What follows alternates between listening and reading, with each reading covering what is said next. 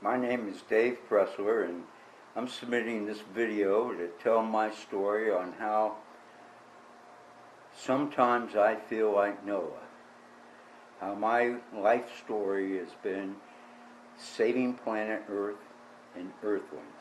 Included in this video, I'm going to add photos of the monolithic concrete homes I started building in 1979 when there was an oil crisis.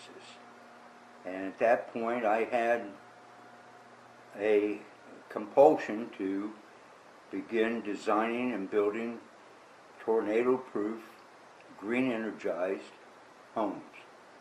And at that point, using concrete. Now, later on, and this is where my story keeps going, through events that were led me down to different paths in life.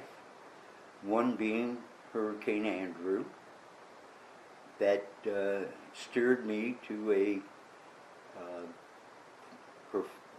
business of portable tornado shelters. Today I have the only portable tornado shelter in America, certified by Miami-Dade County and the Department of Defense.